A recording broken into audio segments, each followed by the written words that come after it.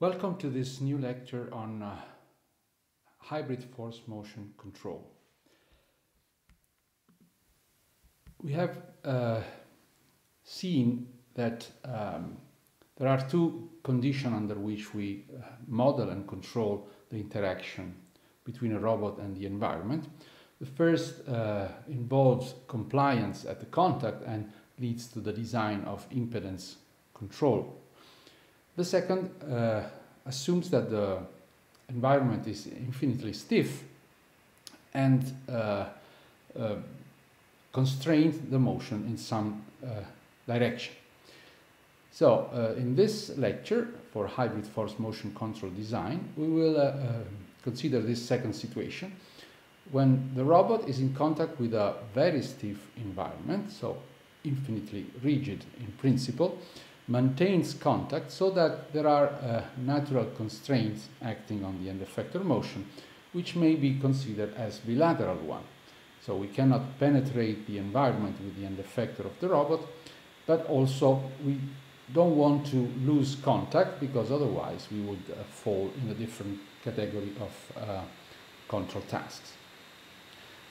Now, we have already seen that there's a possibility of considering such bilateral geometric constraint within the dynamics and obtain a constrained dynamic model or a reduced dynamic model where we eliminate the extra degrees of freedom and remain only with the independent degrees that allows motion.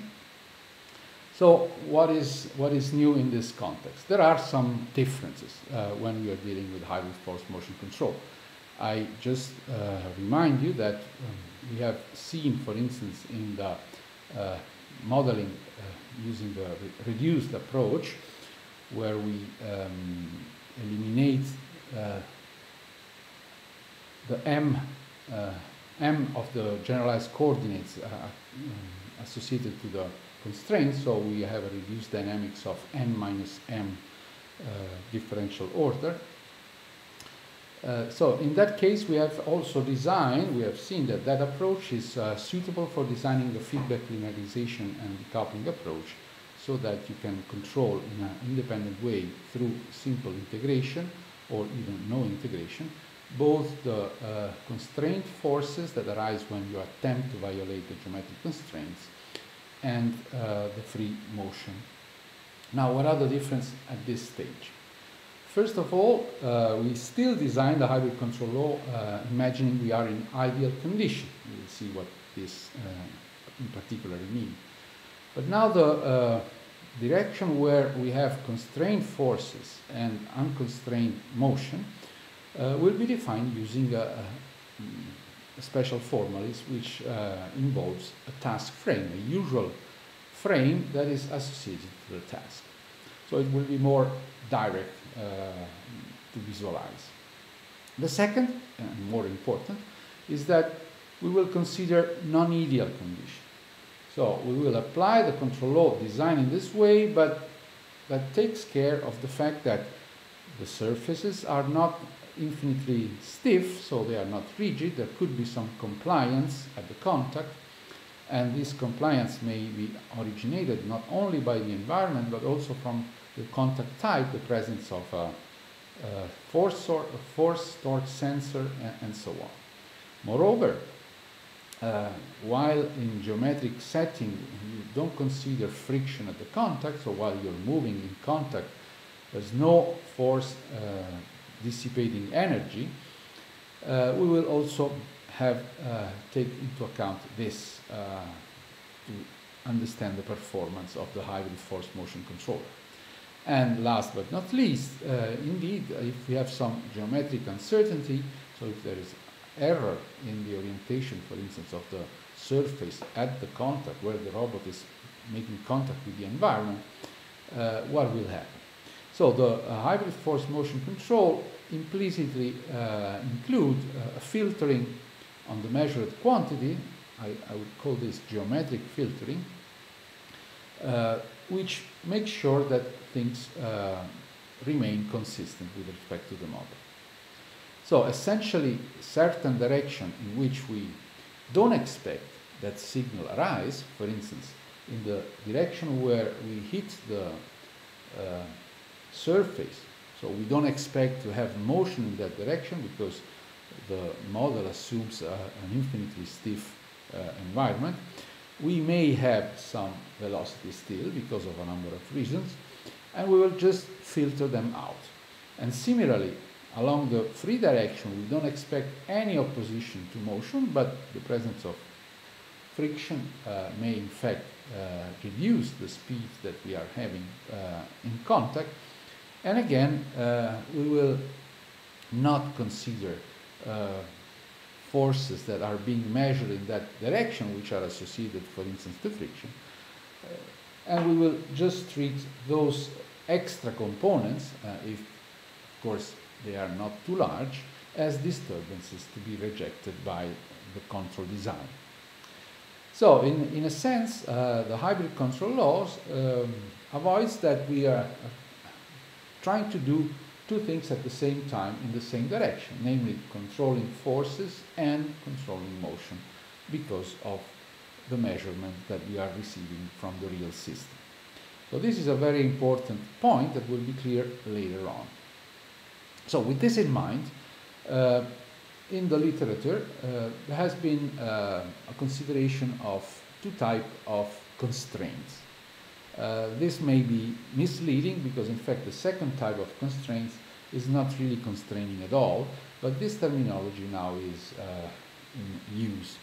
So first of all, we assume that there are ideal conditions, so both the robot, the environment, and the contact are perfectly rigid, and there's no friction at the contact while the robot is moving in that area. So under this condition, there are, we can identify some generalized direction, in fact divided in two complementary sets, and this direction defines the so-called task space. So you can imagine, and we will see a slide later on, that there is a joint space where we do actuation, the Cartesian space associated to the frame attached to the end effector, for instance through a Denavit-Artenberg convention, but there's also another frame that could be defined typically in the Cartesian space, but which changes accordingly to the interaction task and moves along with the operation of the task. So this generalized direction, there are in fact a total of 6 if we are dealing with the general tasks that involve position and orientation in the Cartesian space. So out of this 6 direction intended in a generalized sense, so a direction is in fact a combination, it's a 6-dimensional vector combining linear quantities and angular quantities. We will be more clear in a moment. So there are 6 minus k direction along which we cannot have any motion. So not a linear motion with a speed v, with a velocity v, nor an angular motion with an angular velocity omega. Why we cannot move in that direction? Because the environment will react there, building reaction forces or torques at the contact, so that the end effector cannot move in that set of direction.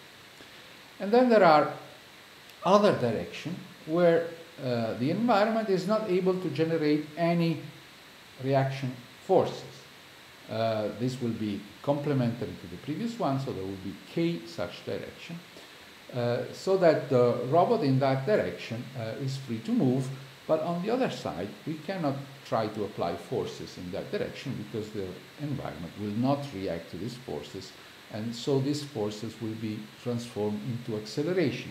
There will be no balance between the forces that we are trying to apply in those directions and the reaction of the environment by the principle of action and reaction.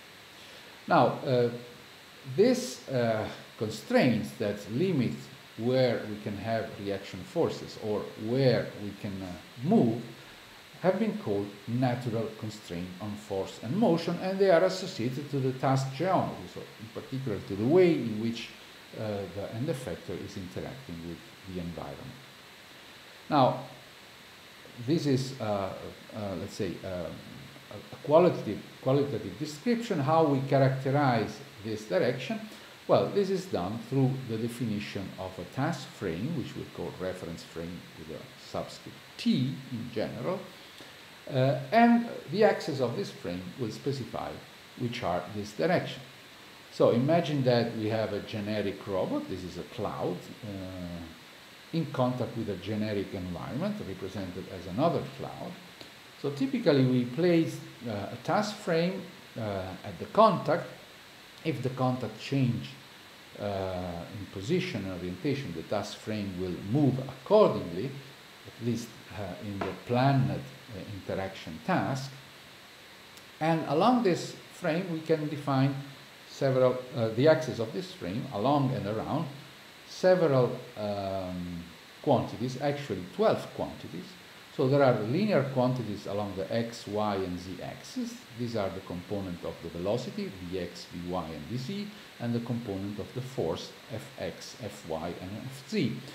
The velocity should be intended as those of the end effector of the robot, the forces as those that the environment applies in reaction. And similarly, around the x and y axis, we can define the three components of the angular velocity, omega x, omega y, and omega z, and the three components of the momentum or torque, mx, my, mz, generated by the environment. In general, such task frame is placed at the end effector of the robot. Now, with this in mind, there are also artificial constraints in this framework. Now, this artificial constraint, as I said, may be misleading because they are in fact a way in which some researcher, in particular Mason, treated the problem of control. So, in the presence of the natural constraint, we may execute our task in different modalities. So when we specify the way in which we execute the task, we are in fact imposing some constraint on the total behavior. This is in fact the target of our control problem. So the way in which the free end effector velocities, linear and or angular, in the k direction where feasible motion can occur are specified, and similarly how the contact forces along and around the 6 minus k direction where the environment can produce reaction are being specified. So these are the reference for the control. We generate error with respect to these references in a number of directions which covers the whole space, so 6 minus k for contact forces and torques, and k for end effector linear and angular velocities. So a total of 6 when the Cartesian space where the robot is executing has dimension 6. Of course, there will be sub-cases where this value of m equals 6 is strictly less, so for instance, planar task or something like that. So these two sets of direction, as I said, are complementary, so they cover the 6-dimensional generalized task space. Why 6-dimensional will be clear in a moment. And they are independent within each set and mutually orthogonal. So when we make a scalar product between a 6-dimensional contact force torque, which is a reaction force torque of the environment, with an admissible velocity, linear and angular velocity of the end effector, this product will be 0. So this set of forces torques with the set of end effector velocities will produce no work, in fact. Moreover, the task frame can be time varying in the sense that if we have a contact of an end effector on a surface and we move the end effector on this surface, accordingly, if the task frame is placed at the end effector position, the task frame will move. It may change orientation or not, depending on the geometry of the environment. So we say colloquially that the task frame moves while the task execution is in progress. So why 6D? Because in fact we are using in a friendly way, I would say, the mechanical concept of screws. So screws are 6-dimensional vectors, which are the stacking of either linear and angular velocity, so these are called twists in general. If you have a 6-dimensional generalized velocity vector of this kind, or wrenches if you stack the forces, so linear quantities, and the torque, so momentum, also said, one on top of the other. These are 6-dimensional vectors, and they are called in a unified way wrenches. So twists and wrenches are in fact particular screws, and there's a mathematics of screws connected to that. But we will not, I mean, I'm mentioning this, but we will not get into the detail of this formalism, but we will see that in fact what we are doing, we are using twists and wrenches in a proper way.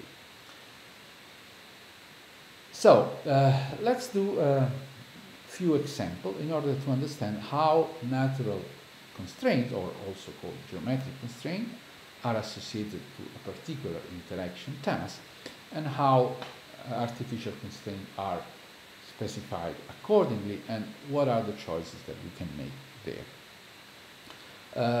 In this few slides, I'm presenting 3 examples of increasing complexity. You will see that the robot is not there at all. In fact, we don't need to specify at this level what type of robot are we using. We assume that the robot has enough degrees of freedom to perform the task. If not, of course, some of the specification of the interaction task cannot be met by control. But everything deals with the way in which the end effector, and so I'm representing here the end effector in this particular slide as a gripper holding an object in a firm way, is interacting with an ideal environment. I remind you that the environment is stiff, so infinitely rigid, and has no friction at the contact. So it's a purely geometric one. So this is very similar to what we have seen in the reduced or constrained robot dynamics, but here we are using the concept of task frame. In fact, for this task, we have a cube that should slide along a guide. The guide is constraining, in fact, the motion. We could move up the cube with the gripper, so with robot going up in the z direction, but then we will lose contact. So we assume that we keep this type of contact all the time. We can place a task frame, so a reference frame with a subscript t. In fact, the x, y, and z axis should carry also a subscript t, but in order not to overload the notation, I just kept them as such. So as you can see, you immediately see if you how to place the frame at the contact. In fact, if I slightly rotate, for instance, this frame, which is the correct one, indeed you may replace the order of axis the way you wish, but so you can exchange x with z and so on. But this is the correct frame. If we imagine to rotate a little bit around the z-axis this frame, so that the axis is no longer aligned with the guide, and the y is also rotated as well, then you can imagine that the free motion of sliding along the guide would not occur exactly in one of the axes. So the choice of one axis along the guide is mandatory. And similarly, the other 2 axes are chosen once you have chosen x in this way, so that there are pure force or motion components that can occur along each of these axes. So this is the choice of the task frame for this case. And let's see what are the natural constraints. For a matter of energy consideration and of work consideration, these are specified in terms of linear velocity or force and moment, or force and torque. So there are 12 quantities as a whole, and we will see that these 12 quantities, so 3 components for each of these 4 vectors, belong either, are constrained naturally, so geometrically constrained from the interaction, or artificially constrained because we can assign to them any desired value. So let's start with the natural constraint. As you can see from the picture, indeed we cannot move in the y direction with a linear motion, so Vy is imposed to be equal to 0. Similarly, Vz is equal to 0 because we cannot go against the bottom of the guide, but as we said, this becomes also bilateral constraint because we imagine not to move up the cube, so to detach one of this side from the bottom of the guide. So Vz is equal to 0 as well. Similarly, you really cannot move around the x-axis or the z-axis because the side of the cube are in contact with the side of the guide, and this will prevent any rotation around the x and z axis. On the other hand, there are 2 natural constraints on the reaction forces that the environment can generate.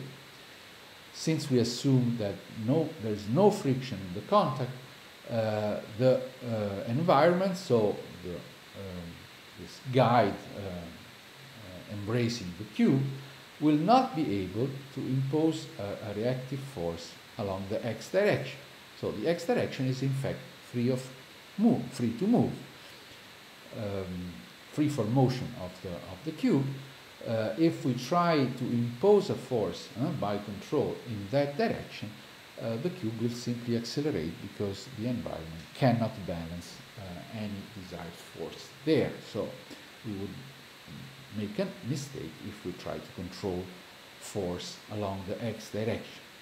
And similarly, the cube, in fact, in this situation, would be free to rotate around the y-axis.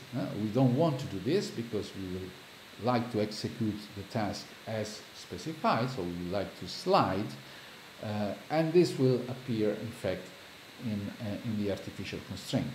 But for the time being, we understand that if we rotate the cube, trying to encounter a momentum resisting to this motion from the environment is not able to produce any momentum, any torque around y to contrast this type of rotation.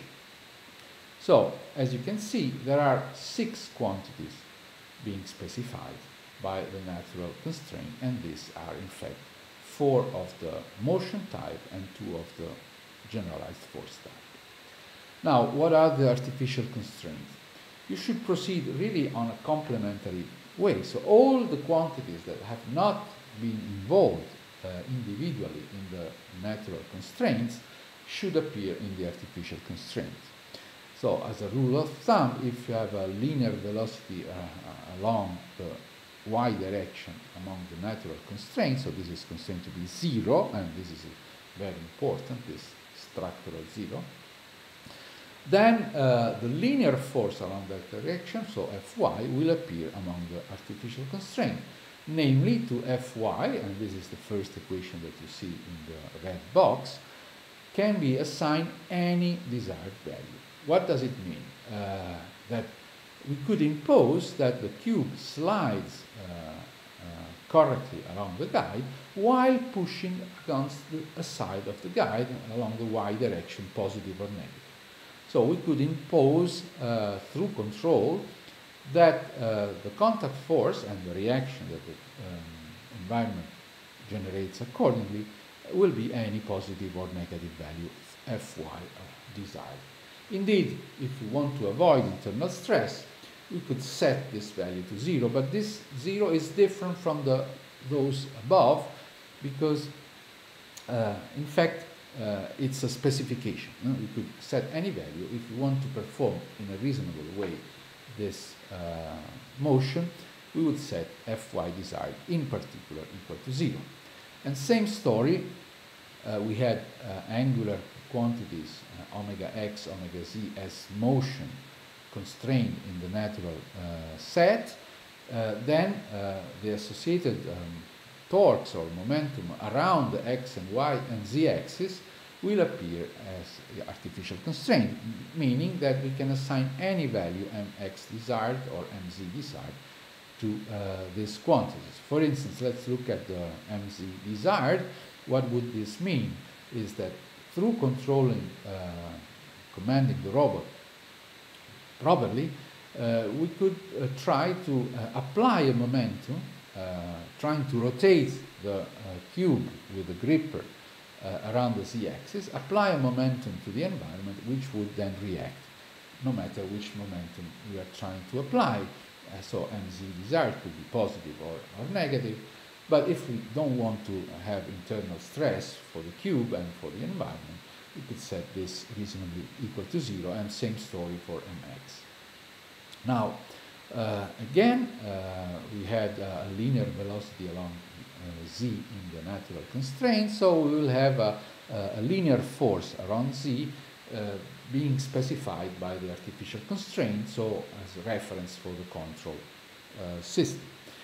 So we are setting, I'm setting here a generic Fz desired will be positive probably, so that this guarantees that while sliding and pushing a little bit on the bottom of the guide, we will guarantee that a sliding condition occurs rather than a rolling condition.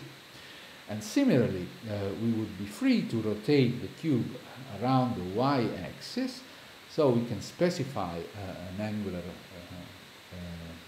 rotation or angular speed, omega y desired, but since we would like to execute exactly the task by sliding the cube, we will set this value to 0. So we are free to choose any desired value, but in order to perform the task correctly, the reference should be 0 angular velocity around the y-axis. And finally, this is the most obvious thing, we could move fast or slow, we could stop, reverse motion, and so on, while sliding the cube along the guide, and all these specifications are embedded in a desired linear velocity Vx desired along the x-axis. Now you can see that we have, in fact, out of the 12 quantities, 6 are in the artificial constraints, and in particular there are k equal to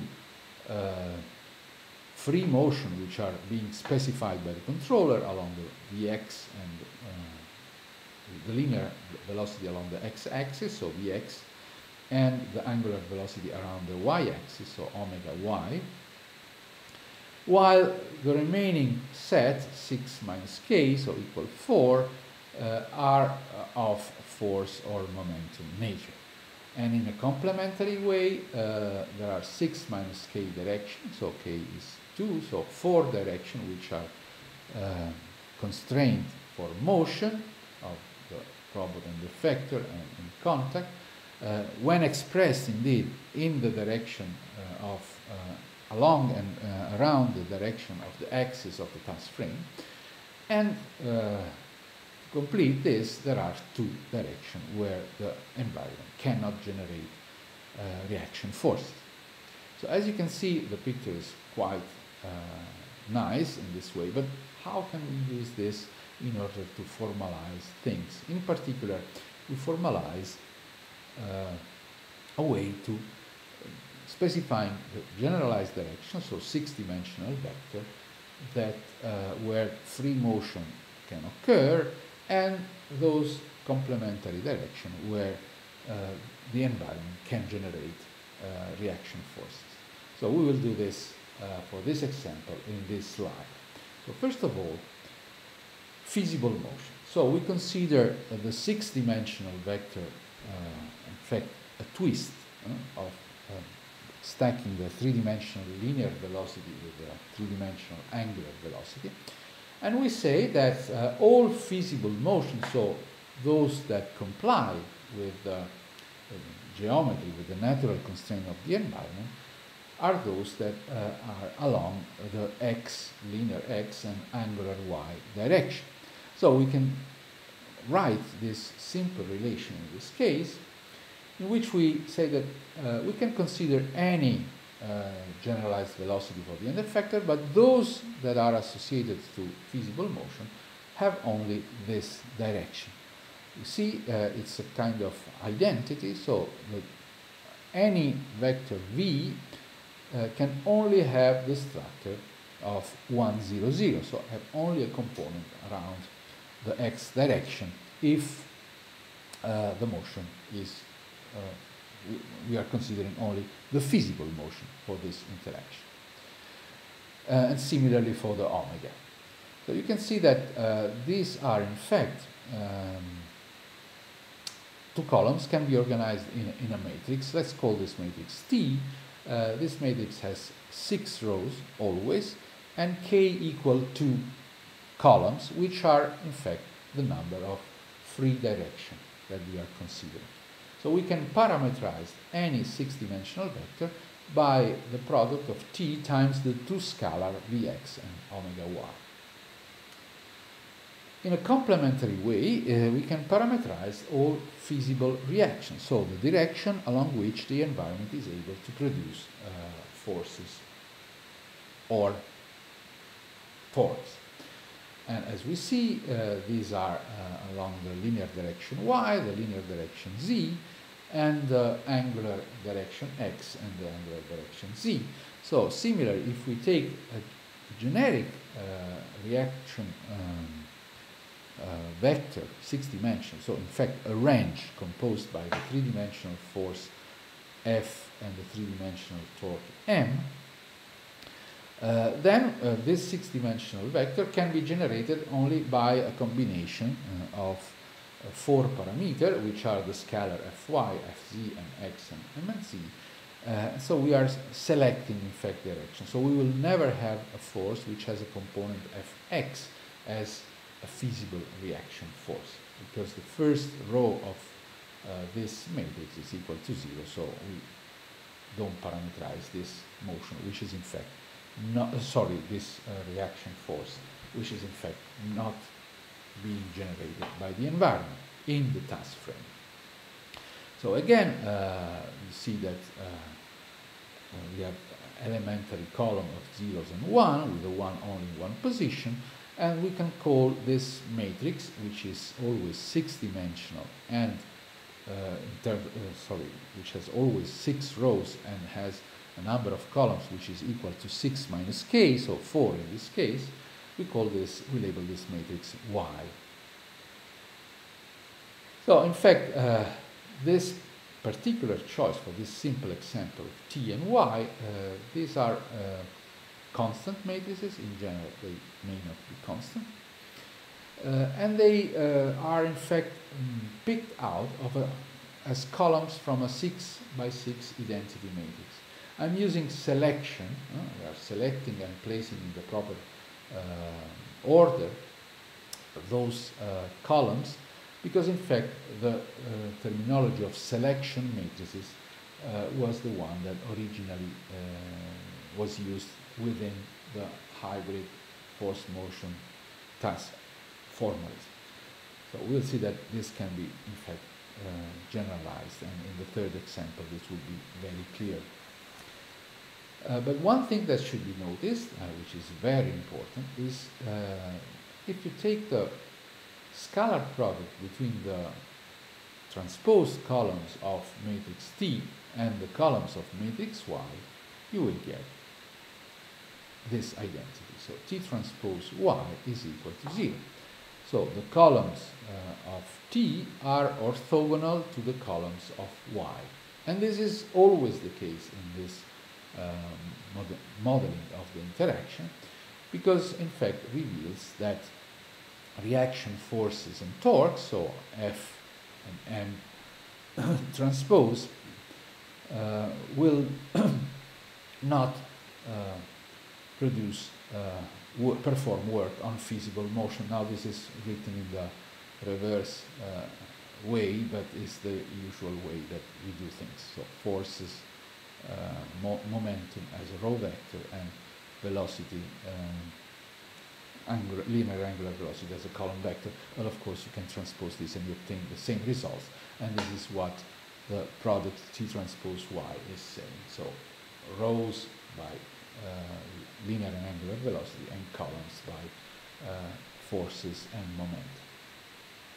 So this is a very important relation, which guarantees that we are making a consistent model, because reaction forces do not produce work on feasible motion. This is the concept when the contact is rigid. Of course, I should never forget the underlying assumption.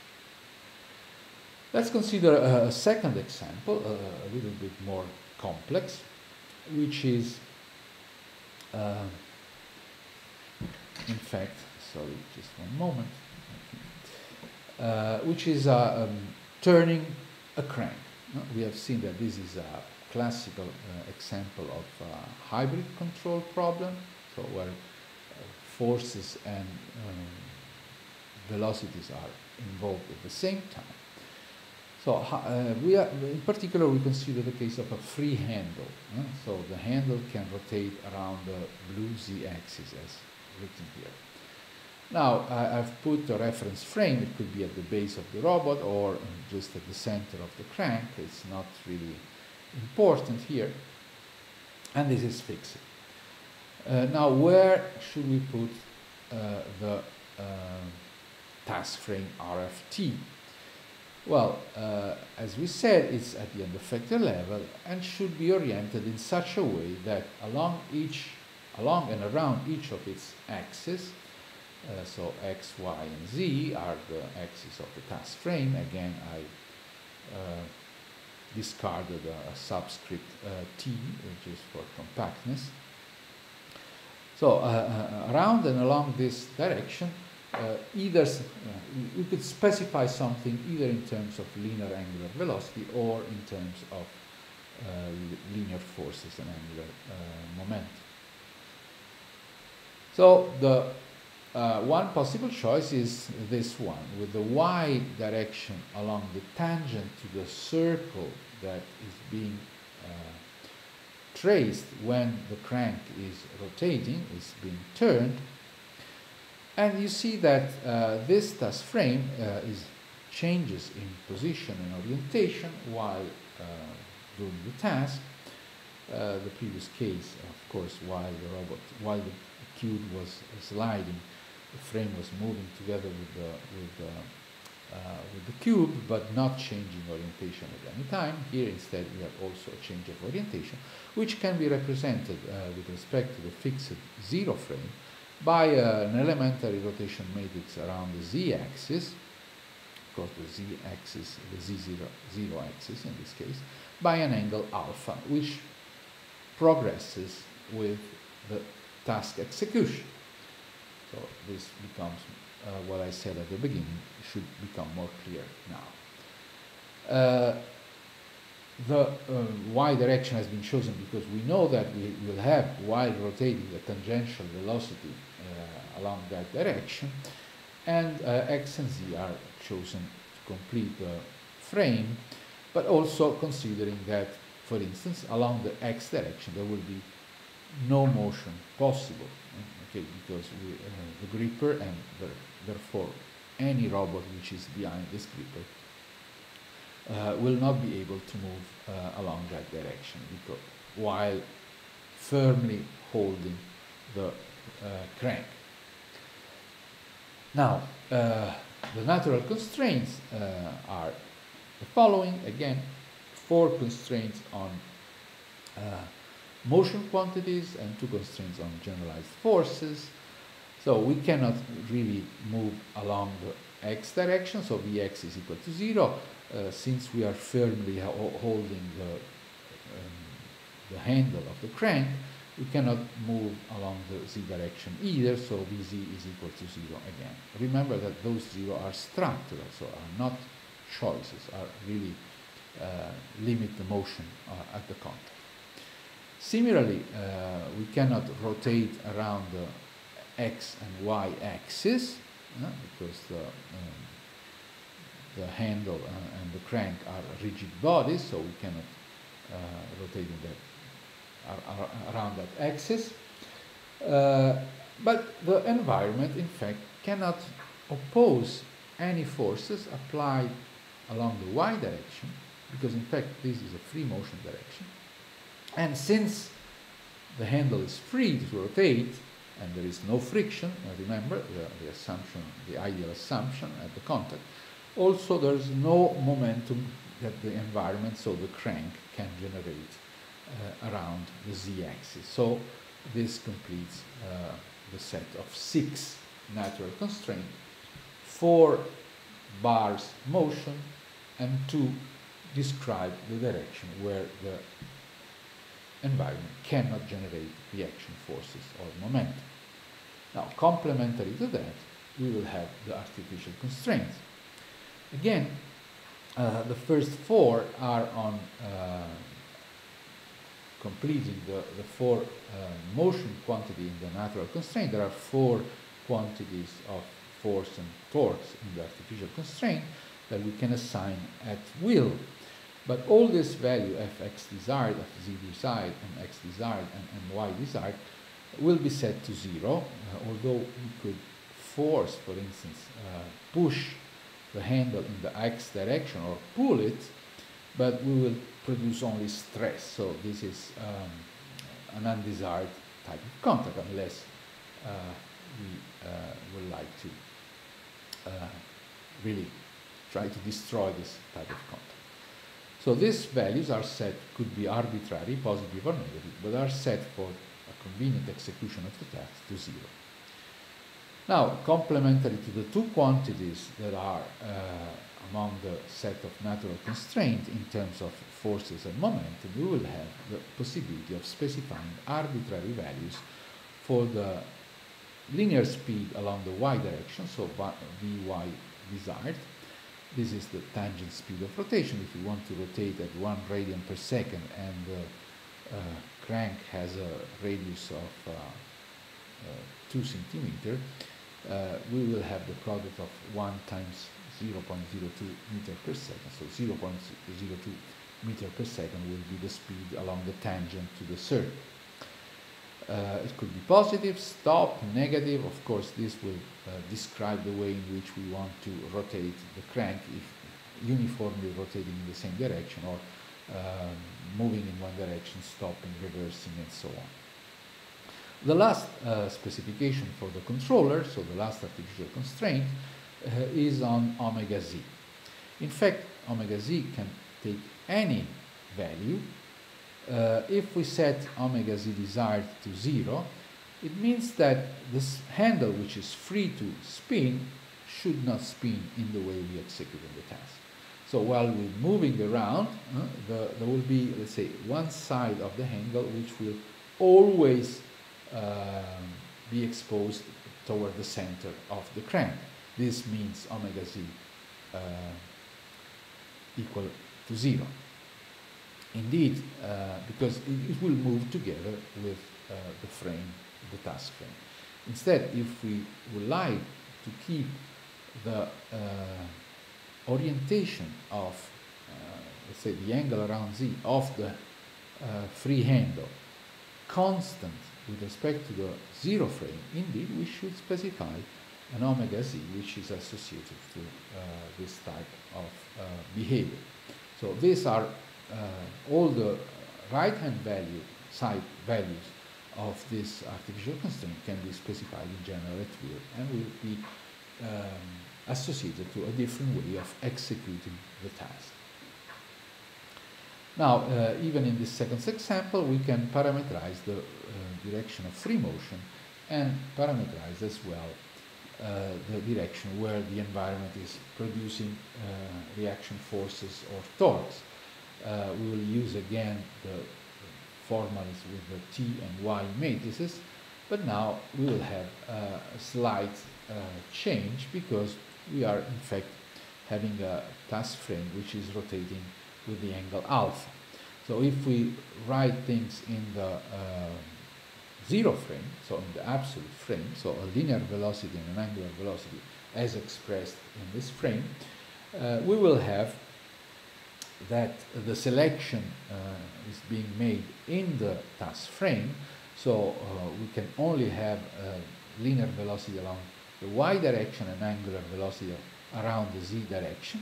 So you can see the second matrix with zeros and 1, and multiplying the two parameters vy and omega z, which, as I said, parameterize the only feasible motion at the contact.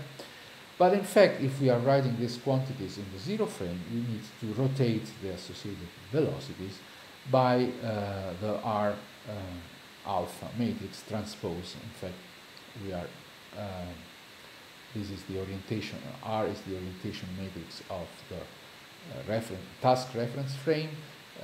So when we are expressing quantities from that frame in the zero frame, we should use the transpose of this rotation matrix. And of course, there's a rotation for the linear velocities and a rotation for the angular velocities.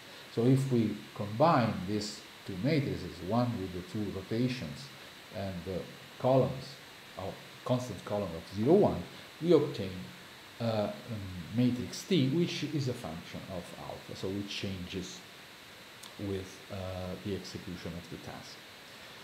Now, complementary to that, we will have also the generalized forces and torques that the environment can produce as reaction.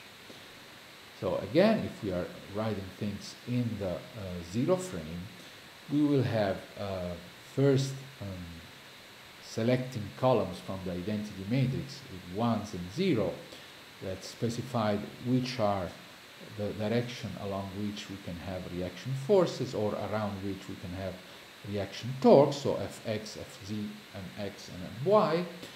And then this reaction range should be expressed in the zero frame, and so should be rotated by the same quantity. So the resulting Y matrix, the product of the two matrices in this second formula, will be also a function of alpha. But no matter how, this property still holds. You know, when you do the transposition of the rotation matrix in T of alpha, will not carry the transpose, and we multiply directly the transpose matrix in the range. So this will be eliminated, and what matters in fact is only the orthogonality of the 0, 1 columns of T, which becomes in fact rows of T transpose, and the 0, 1 columns of the matrix Y. Okay. The last example is the more sophisticated that I will present. Of course, many more can be considered, which shows that we really need to work with screws with 6-dimensional vector. And to understand also the terminology of screw, let's consider a task where we are really inserting a physical, real screw into a bolt. Now, you know that there are several standards for building screws, so that you can use them all over the world. And one of these parameters is the so-called screw pitch. So it's the distance between one spiral and the next one along the screw. For instance, 0.5 millimeters. Of course, you can use Anglo-Saxon units in this case many times. So again, there's no robot here. There's only a gripper holding the screw from the top. And we are already imagining that we have started the insertion, so that the type of contacts and interaction can be characterized by a reference frame, which is the red one now, with the z-axis pointing downward or upward would be exactly the same. So it's still a right-handed reference frame. Now when we're doing this, we understand, just before introducing the equation, or the natural and the artificial constraint, we understand that while we are progressing with the task, so the screw is being inserted in the bolt, it cannot keep the same orientation. So the linear speed at which we progress inserting the bolt, the screw in the bolt, will be associated to an angular velocity as well, because of the existence of the screw pitch. Now, it would be different if we were inserting, let's say, a cylinder, so a peg in a hole, which has not this bolt type spirals. So in this case, we could progress by inserting with a certain speed while keeping the orientation, or while specifying also an angular speed along the z-axis. So the situation is completely different in this case. In fact, if we start with the natural constraint, we can write those that are clear. For instance, that we cannot have a motion along the x-axis, neither along the y-axis, which are normal to the insertion direction of the screw in the bolt. So these four quantities are zero. Indeed, there are two missing quantities here to be completed. Okay. What about the artificial constraint? Since the previous one were partial, these at this stage are abundant, in the sense that there are some relationship among those quantities. And in fact, assuming, again, this is very important at this stage, that there is no friction at the contact, so the bolt is not feeling any friction, which is counterintuitive, because we know that in order to screw or sometimes unscrew the screw in a bolt, we may need to apply a force exactly in those directions. But since this is a geometric modeling, let's see what this specified. So indeed, we can push the screw on the side of the bolt in x direction and y direction, and again try to rotate the bolt around the x and y axis, but this will not be possible because there will be a reaction, forces and a momentum that will oppose this type of motion. If we want to achieve a perfectly tuned insertion, we could set this value to 0. Then we can set an arbitrary positive velocity VZ desired that associate the progress of the insertion, the speed of this insertion, and accordingly we will have an angular speed. And this angular speed is in fact specified by the speed, the linear speed at which we are progressing. In fact, the relation is very simple. The omega z desired cannot be chosen other than as Vz desired multiplied by 2 pi over p, which means if you have a pitch of 0.1 millimeter and you're progressing at 1 millimeter per second, or 0.1 millimeter per second, then p and Vz will simplify, and in 1 second you will have done a full rotation of the screw. So this is the reason of this simple formula. So you can this is the problem at this stage. So on one side you can specify Vz desired, but then you will have automatically a free omega z which is being specified accordingly, or vice versa, you can specify a desired angular velocity around the z-axis, and automatically you will specify a linear velocity for the progression of the task. So this is quite obvious. So there's something that should be eliminated here, and in fact should be parameterized in a different way. The artificial constraints are completed. Of course, we can have we can apply, sorry, just one moment. So we can apply a force along the z-axis, and this is in fact true because we have the side of the bolt inside that opposes forces, but accordingly we will have also a momentum, and this momentum will be a function of Fz design. So this is critical, and here we could be lost if we would like to express directly this relationship. But we will see that the formulas of feasible motion and feasible reaction forces will help us immediately.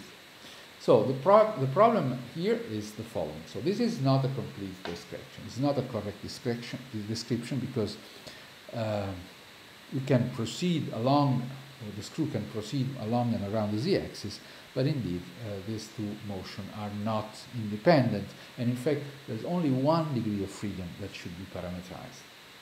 And similarly, this type of linear forces and momentum around along and around the z-axis cannot be independent either. So the idea is that we should remember that the range direction of the reaction forces and momentum should be orthogonal to the feasible motion twist, so linear and angular velocity. And this will help in understanding how to select direction or quantities. In fact, in this case, we will not select direction as columns of the identity matrix, 6 by 6 identity matrix, but we will need to combine linear and angular quantities as intuition says. So, how do we do this? Now, in order to have more space in the slide, I've written the column of T as a row transpose, to be transposed. So all linear and angular feasible velocities, so the parametrization, are parameterized just by one quantity. We can choose which one to use, either Vz or omega z. In this case, I've chosen Vz. And in fact, there's only 1 degree of freedom which is allowed for motion. And this motion will be a combination of a linear and angular progress. So in fact, the twist, so a rototranslation around and along the z-axis. So this can be parameterized in this way. So all feasible v omega are specified by Vz and occur in the z direction of the linear quantity in motion and in the around the z direction for the angular motion with a special factor, which is exactly the factor that relates Vz to omega z. Of course, we could have put a 1 in the last element of this vector, and accordingly we would have we would have parameterized things with omega z, and accordingly we would have had a p over 2 pi in the third component. So this is your choice. Now, how do we complete the 5 direction along which the environment can react? Remember that the sum of the free motion direction and of the reaction direction should sum up to 6. So we will do this by looking for the maximum, the matrix which the maximum number of independent columns, namely 5, that lies in the null space of the T transpose of this row vector that you see on top of the slide. So this is very convenient because it's very easy to compute that. You can do it also in MATLAB. And this is the solution. So where are the zeros? You will put the 1 so that you have a direction which is certainly in the null space. So the first column of the Y matrix contains a 1 in position 1 associated to the 0 in position 1 of the T transpose vector. The second one will be in position 1, and similarly another one in position 4. Sorry, so second one will be in position 2, and then again a 1 in position 4 and in position 5, so that these produce certainly 0. And finally, an orthogonal vector to the 0, 0, 1, 0, 0, 2 pi over p, which is, for instance, the one with the minus 2 pi over p in the third position and the 1 in the last position. So again, we have this matrix. It has clearly independent columns, so it's our Y matrix, and all forces and momentum here. Forgot to change the notation into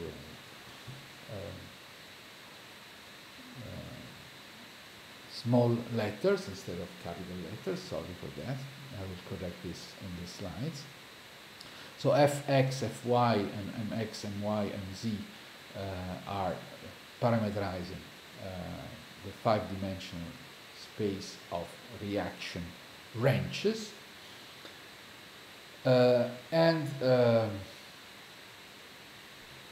You see that from that column, that row, that the forces along the reaction forces along the z direction is a factor minus 2 pi over p of the momentum. So this is the way in which you can relate things. Of course, you may have used also the fz to parameterize that, but then the matrix, so mz would be a function of fc, indeed from the same formula, and you can use fz in place of mz to parameterize the task. In any case, you can see that the columns of t and y do not necessarily are selection of the columns of the identity matrix. In fact, they are generalized screw direction in the 6-dimensional space.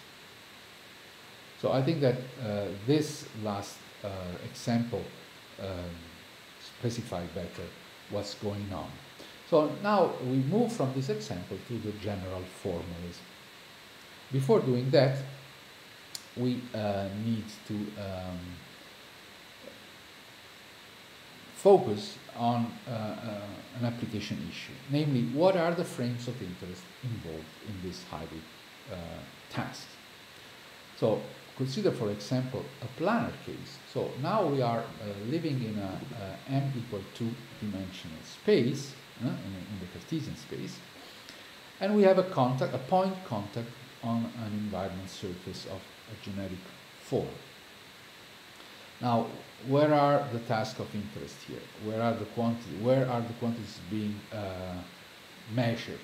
In particular, the green block on the end effector represents a force torque sensor, which is now measuring only forces in the plane of motion. The contact is pointwise, so there could not be any momentum associated with that.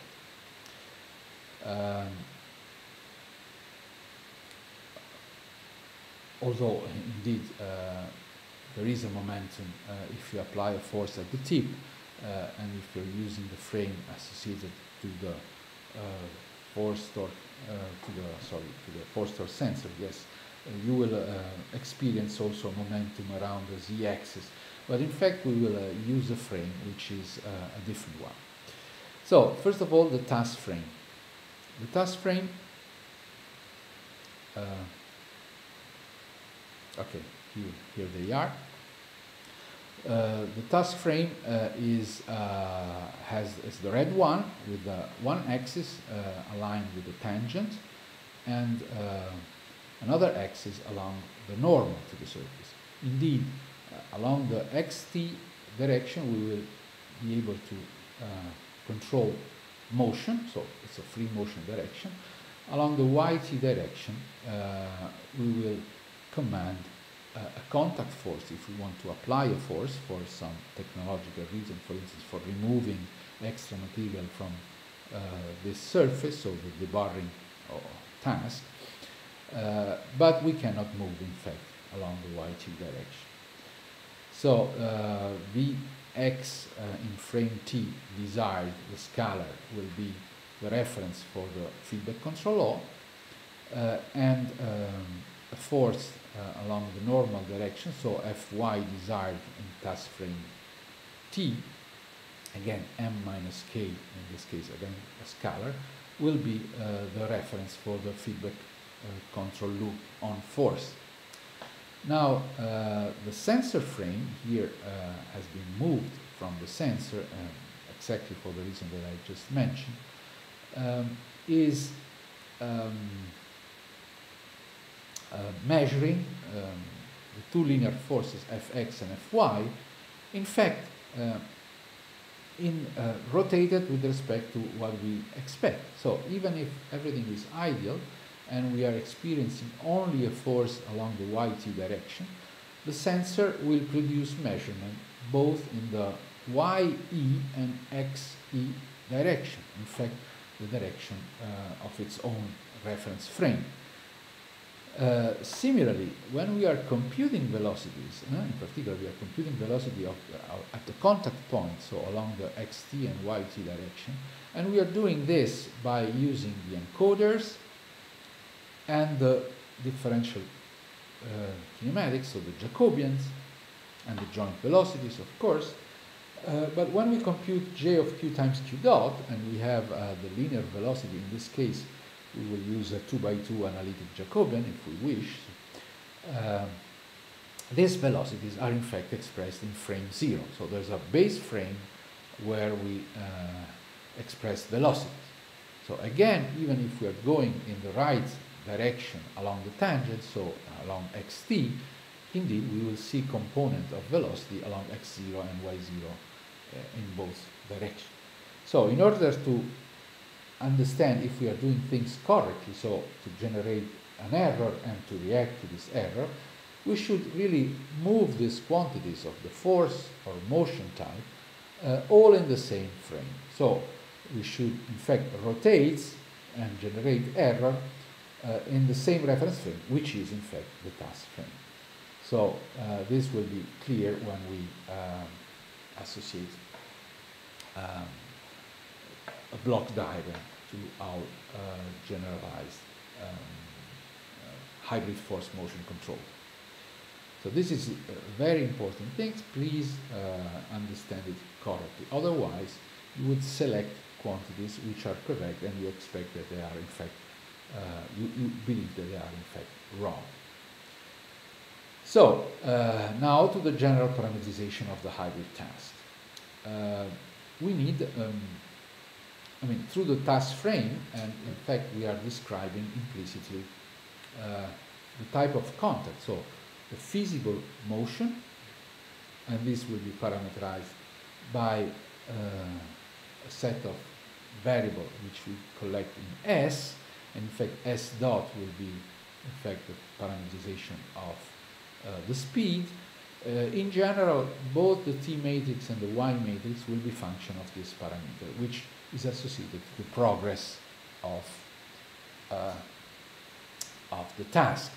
As we have seen in some cases, T and Y will be constant, so there's no parameter, but this is the more general format.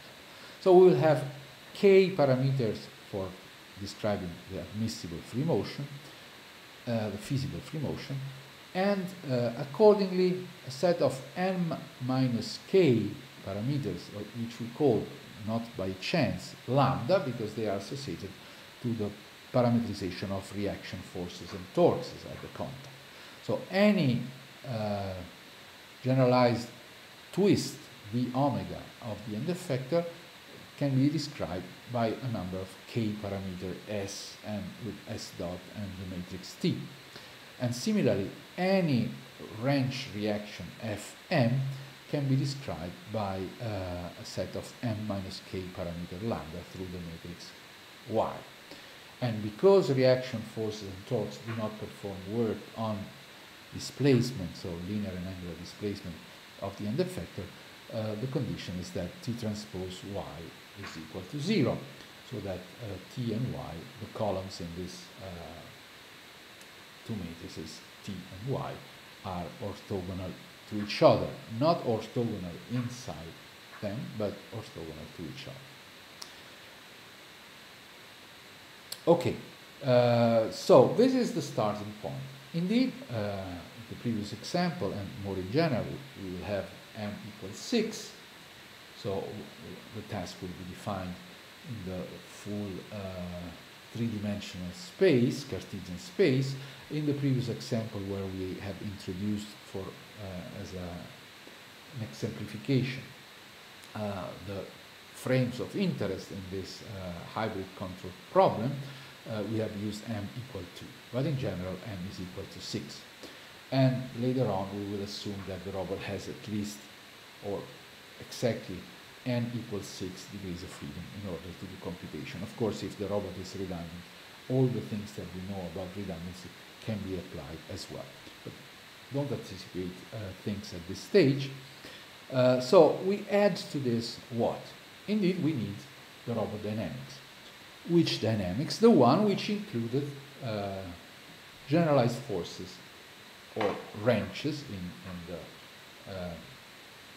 our formulas applied to the end effector. So on the right hand side of the Euler-Lagrange equation, we will have the command U generated by the motor torques, and then J transpose, the Jacobian, the geometric Jacobian in this case, multiplying a generic wrench. Now, this is true even if we are not in contact, we are pushing the end effector with forces and torques, but indeed, when we will be in contact, F and M should be parameterized by y of s lambda, and so we should substitute this inside this equation. So robot dynamics is important, but also robot kinematics. So not surprisingly, V and omega are the linear and angular velocity of the end effector with the geometric Jacobian J of q multiplied by q dot. So with q dot, in general, we may generate a twist in any direction, 6-dimensional direction. But indeed, when we are in contact, then V and omega cannot be arbitrary, but should be parameterized by the previous formula T of S times S dot. So we should replace this into this equation. And this will be used for making the full derivation. Now, what is our, with this parametrization in mind, what is our hybrid force velocity control objective? I'm using now velocity because instead of motion, because as we have seen, orthogonality is in terms of velocity and reaction forces. But indeed, you can use both terminology as well. So the control objective is hybrid, so we would like to impose some desired evolution on time to the parameter s, which parameterized with s dot the feasible velocities, so feasible motion. But at the same time, we would like to assign a value to the parameters lambda, which parameterize forces, and again, this could be any trajectory over time.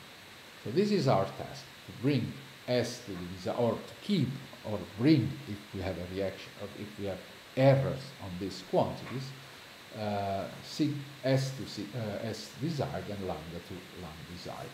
And the transient of error should be the nicest possible. No? If we are able to achieve this by feedback linearization, so the error behave as linear with linear dynamics, and the convergence would be specified, would be exponentially and not just asymptotic. We have already in our background this type of concept, so I will not insist on that. Now, in fact, we will design the hybrid force velocity control using feedback linearization. So, again, in two steps. The first one will linearize and decouple exactly the behavior, but now in a different frame, not in the joint space, not in the Cartesian space, but in the task space, so in the space where we have put the task frame. So we'll use nonlinear feedback in order to do this, and the closed loop model will be exactly the one described in the yellow box. So the acceleration of the parameter s will be specified by a new input a of s, and the value of the parameters lambda that specify the contact forces will be assigned by another new input A of lambda. Now, once we have obtained this, and we will see how to do this in the next slide, we will complete the control design by a linear specification of AS and A lambda, as we have done before, and we will impose a desired dynamic behavior to the, let's say, motion error and to the force error. Let me use this generic terminology. So, in the following, we will make the assumption that n is equal to m, usually 6. As I said, if n is larger than m, we will have redundancy, so we can achieve the hybrid force velocity control task. And in addition, we should specify joint torques in the null space of the task in order to, let's say, I don't know, avoid obstacle or get the best manipulability configuration, and so on and so on. The other assumption that we make is that the Jacobian, the geometric Jacobian is square and it's not singular during the execution of the task. Now, remember that in simple cases, as the first example that we have shown, in fact, S dot and lambda, this parameter, are just single components of S dot of the linear or the angular velocity, v or omega, and lambda are just linear components of the force or of the momentum. So you don't need to think of a parametrization which is complex. You can use directly these components, and accordingly the matrices T and Y will be what has been called in the original literature on these topics as selection matrices. In fact, 0-1 selection matrices. So they are columns taken from the identity 6x6 matrix, organized properly among those that describe feasible motion and those that describe admissible reaction forces. So, how do we design the feedback linearization in the task space? This is subtle, but then straightforward. First of all, you start from the kinematics, as usual, I would say. So, you describe the linear and angular velocity on one side from the robot model, from the robot side, so using the Jacobian of the robot and its joint velocity q dot. But on the other side, you're describing the same velocity as those that the type of contact allows to exist, so the feasible motion. So they are described by T of S times S dot. Now, suppose that we drop dependence from now on for compactness or recover when really needed. Now, this is true. So we cannot generate any V omega with the q dot in a given configuration Q with a 6x6 matrix which is non-singular, but in fact we should constrain the motion in such a way that the feasible velocity of the end effector are parametrized by the T matrix times S dot. So if we differentiate over time, we will have a relationship in terms of acceleration, so J Q double dot, I'm dropping dependence now, plus J dot Q dot on one side, on the robot side, should be equal on the same quantity described from the interaction type. So T S double dot plus T dot S dot. And from there, in the assumption of non-singularity and of a square Jacobian of the robot, we can isolate the acceleration, so J to the minus 1 times T S double dot plus T dot S dot, bringing the other term, the minus, to the other side, so minus J dot Q dot. And now this acceleration, no wonder, will be substituted in the model, in the dynamic model. First of all, in the dynamic model, as I anticipated, the generic wrench acting on the end effector is substituted by only the admissible range due to the contact. So Fm is being parameterized by ys of lambda. And you can recognize something from the constraint dynamics that we have considered in the geometric case. There was a constraint Jacobian. In this case would be J transpose times Y. The only thing is that we are parameterizing Y by the S, which describes the progress of the motion of the interaction task. So now we take Q double dot and we place it where it appears in the dynamic model. Now we can reorganize things. So we replace this, and we reorganized, in fact, the inertia matrix. Now, when we substitute Q double dot, we will have an acceleration terms in terms of S double dot. So we will have m times j to the minus 1 t. Now I'm reintroducing dependencies for clarity, times S double dot. And then we will have the parametrization of contact forces. So we will put this into this, say, hybrid inertia expressed in the task frame.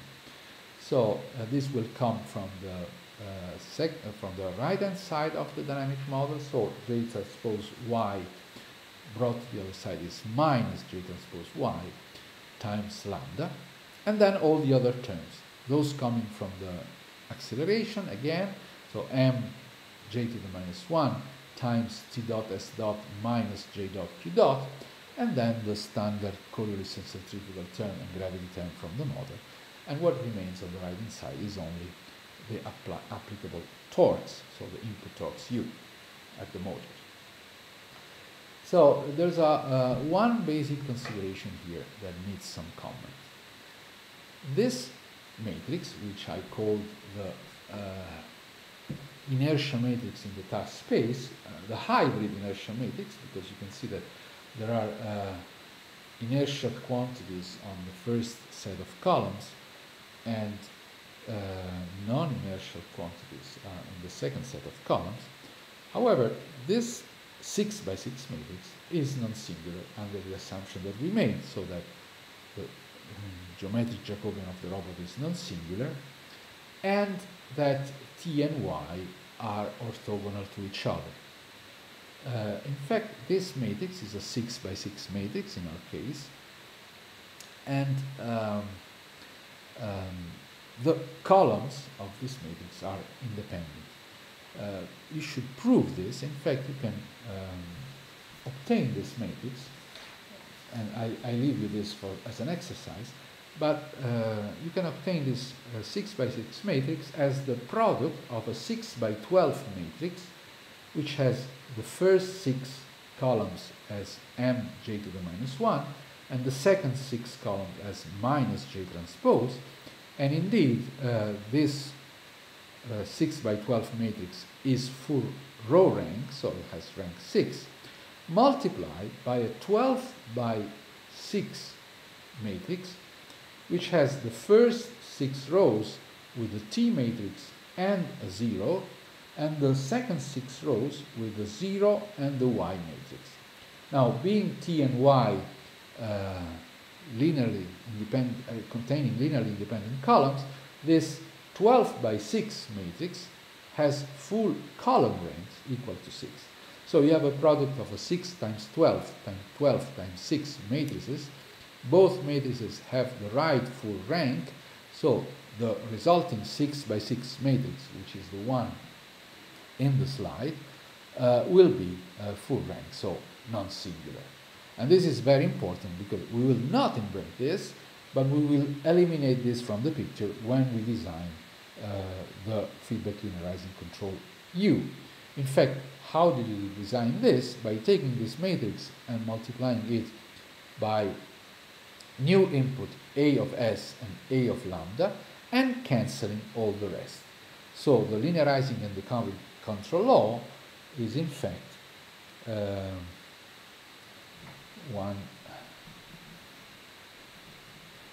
specified, the one specified here, so the same hybrid inertia matrix in the task space times the new input AS and A lambda, and then all the remaining terms that are being cancelled. Of course, you need to know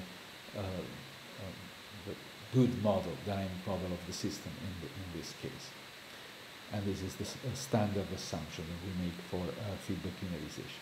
So the result is what expected, as I said. S double dot will be equal to A of S, the new input, and there are K of such equation, and this is a second order differential equation, by the way, while there are M minus K set of equations which are algebraic equations. You don't see any derivative there, which specify lambda through the new input A of lambda. So if you had taken S and lambda as output of your nonlinear system, and you would have applied the inversion algorithm that we have seen for the Cartesian control in the free space, you would have ended up by taking enough number of derivative of your output until the input appears, and in fact we have now a difference, because we have to differentiate the motion output S twice until the U will appear, and in fact this is what we have seen from the above equation. So this set of output has, each component has a relative degree equal to. We have already introduced this concept. On the other side, if we take lambda as output, immediately you will find the U acting on it. You cancel all nonlinearity and you obtain lambda equal A of lambda. So lambda as an output has a relative degree 0, because you don't have to take any derivative of lambda. This is good because taking derivative of lambda means in a somehow taking derivative of the measured force, and the force to our sensor is relatively noisy, so you like to avoid taking derivative of force, but this is not needed under our assumption. So now that you have linearized and decoupled the system, as usual, you apply linear control techniques in order to stabilize the tracking error. I'm talking about tracking error, but of course you could have regulation task where S desired and lambda desired remain constant. But you will do this on each decoupled input-output channel. So for the motion channel, we will use AS as the desired acceleration of the parameter S, plus a PD law, and KP and KD will be chosen positive, definite, and diagonal as usual, so that the error defined as SD minus S will satisfy this linear and decoupled differential equation, second order differential equation, which will let any error in S and in S dot converge exponentially to 0.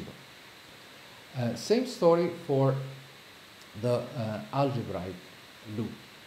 And we will choose this, deserves some comment, this control loop as the desired parameter lambda desired, which specified in fact the contact forces and moments, plus an integral terms on the error between lambda desired and the actual lambda.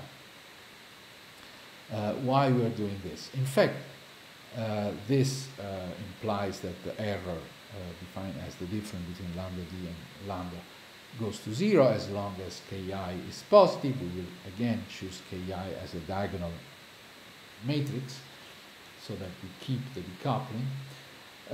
But why did we add this integral term? In fact, since the relation lambda equal A of lambda is algebraic, we could have chosen simply A of lambda equal to lambda desired, and this would be enough. But in this way, we would have introduced, let's say, no force error in the control loop, although we were controlling explicitly forces. So adding this integral term does not destroy stability. In fact, this is shown by the linear analysis, very simple analysis of these two formulas, but will give more robustness in the presence of constant disturbances that are not being considered. For instance, if you have along the contact direction a force related to friction or to an incorrect orientation of the surface, then you will keep, this will act typically as a constant disturbance, and this will be rejected by the integral term. So it's very convenient to use this. On the other side, you don't put derivative on this, because derivative of the error in lambda would involve lambda dot, and therefore some derivative of the measured forces which we would like to avoid. This is about all we need, but if we look at this equation, we should understand how to realize those control loop, and in fact how to get information on S, S dot, and lambda, which appear in the yellow and in the green box. Indeed, the desired values have been chosen by the artificial constraints, so by our way of executing the task. But then, in order to close error loops, we need actual measurement. So we need to extract S, S dot, and lambda from the actual measurement available on our system. Which are these measurements? Indeed, we can measure, we assume that we measure the configuration Q by encoders. We can assume that we measure, although there's no direct sensor for that, also Q dot by numerical differentiation of the very accurate encoders. And we have also force torque sensor mounted at the end effector. So from these quantities, we should extract the actual value of S, S dot, and lambda. And by doing this, we will also filter out all the components that are non-consistent with the geometric model, the ideal model of the interaction. How do we do this? So, first of all, S and S dot will be obtained from measure of Q and Q dot. And as we have seen for the design of the controller itself, we will equate the pose and also the generalized velocity from the robot side, so described by the direct kinematics and by the differential kinematics with the Jacobian, with the same description from the environment side, which is a function of S and S dot. So S indeed for the pose, and S dot for the velocities.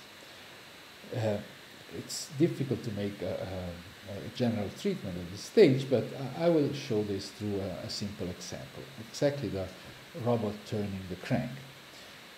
So, where is the end effector position? This is described from the robot side by the vector r with respect to frame 0. Now the frame 0 has been placed in this point, but it's irrelevant, just not to design the robot itself. From one side, from the robot side, there will be some kinematics f of 0 of q. However, from the interaction side, this is parameterized by s. In fact, if the crank has a length L, the actual position of the end effector is L cosine of S and L sine of S, and a 0 because you're working in the plane x0, y0. In any case, it's constant while you're rotating the crank. So from here, from the measurement of Q and from the value of the direct kinematics, f of Q expressed in frame 0, so these are numbers at this point, you can extract the value of S by doing an arctangent of f of y and f of x expressed in frame 0. A very simple example, but this is the general procedure that you would apply, and of course, case by case, robot by robot, you will have this type of extraction. What about S dot. This is more simple once you have S. So you equate the linear velocity from the robot side and from the robot environment interaction side. This equation was already found before.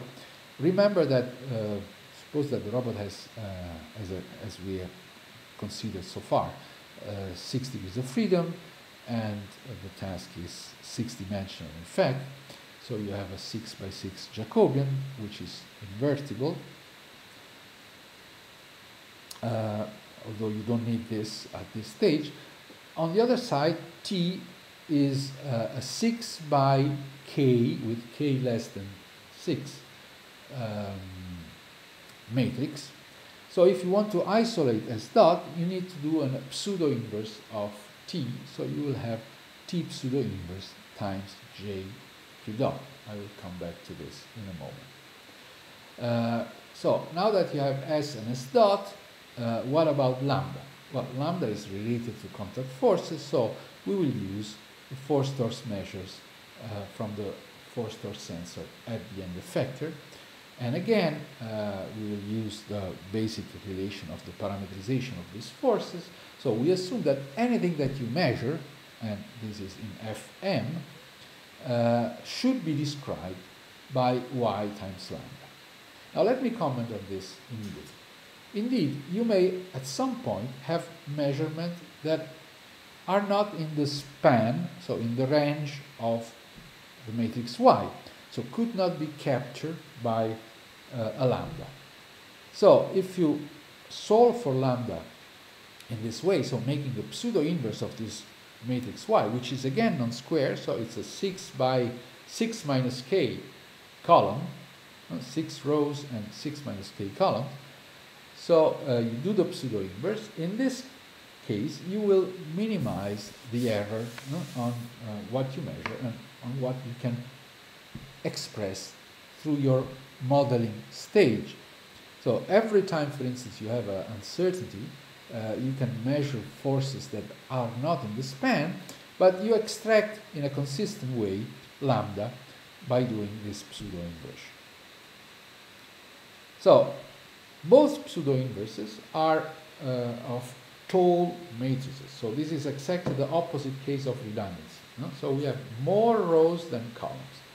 And assuming that these T and Y matrices are full rank, the pseudo inverse can take a closed form. For instance, for the T pseudo inverse, we will have the T transpose T to the minus 1 T transpose expression. Indeed, we can use singular value decomposition more in general. We could use also, instead of simple pseudo inversion for extracting S dot and lambda from this equation, we could use a weighted pseudo inversion, take into account uncertainty and other aspects. But this filtering, in any case, is the one that accompanies the implementation of hybrid force motion control. And this is completely absent when we are returned to the original constraint dynamics that we have dealt with. So we are really looking at the practical aspect, the non-idealities, and the filtering aspect is part of the game. So let us summarize this in a block diagram and stop here for the moment. So you can see various blocks with colors. So I will refer to colors. You start with the robot which is in contact with the environment. So your inputs are you, and your output, I mean, of course, you measure Q, you measure Q dot, or please, indirectly through numerical differentiation of Q, and you measure F and M with the force torque sensor mounted on the end effector. Now, however, these are not the quantities that you're interested in.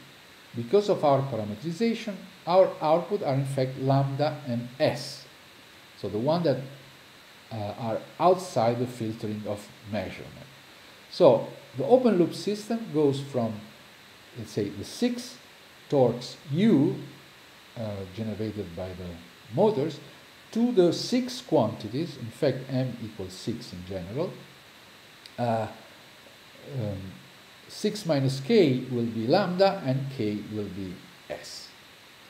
So same number of input and same number of output, but in fact this model is highly nonlinear because of the nonlinearity of the robot and because of the nonlinearity of the environment model, the way in which it constrains the end effector and generate contact forces, and also coupled. So if you move one of the joint torques, you will affect, in general, all lambda and all s.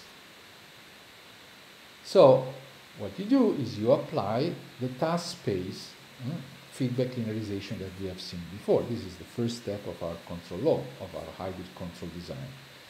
So now, between the new input AS and A lambda in front of the yellow box and the output S and lambda out of the light green or olive green block, we will have linearization and decoupling. In particular, double chains of integrator on each component between each component of AS and each component of S, and an algebraic relation between each component of A lambda and each component of the output lambda. Okay? Now, the remaining part of the block, so the blue and violet lines and gains Kp, Kd, and Ki, are in fact the linear design. So, for instance, for the M minus K force control loops with a diagonal and positive Ki, we are generating A lambda with the desired component lambda desired of the parametrization of forces and torques at the contact, plus the integration of the error between lambda d and lambda. And this is represented by the violet loops, and there will be M minus K force loop in general. M equals 6 is the standard case. On the other side, we will have for the motion input AS, this will be generated by the desired acceleration of the parameters that are describe the feasible motion, and then with the Kp of the error Sd minus S and the derivative term Kd of the first derivative term Sd dot minus S dot.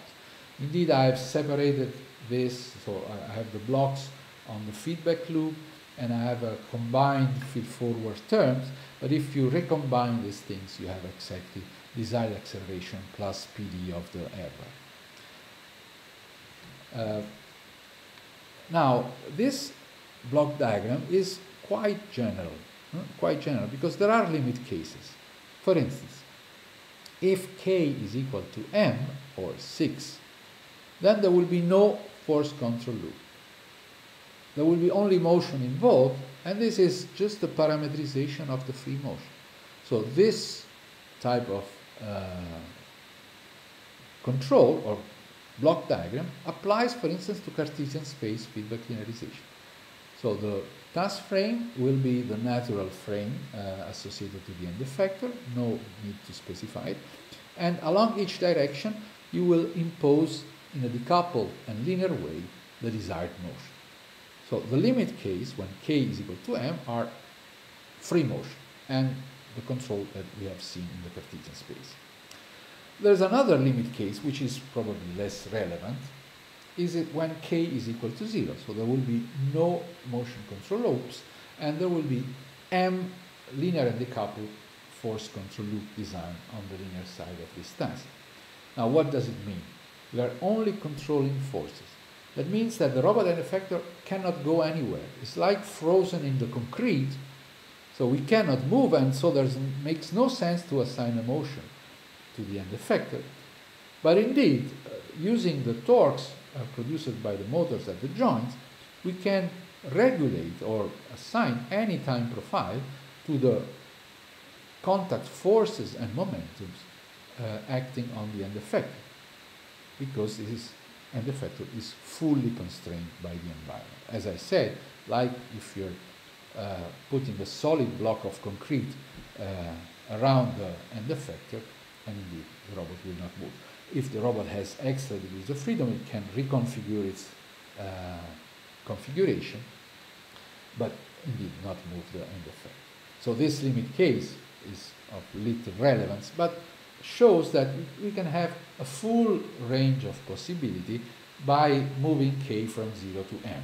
And when it's positive and strictly less than m, let's say 6 in the general case, then we will have really a hybrid control problem. And this way of approaching things is a very successful one. Let's make a break, and we will continue considering the special case of selection matrices. So when the T and Y matrices included in the task space feedback linearization and in the filtering of measures are simply columns of the selection matrix, so columns of the 0, 1, 6 by 6 identity matrix. Thank you for listening.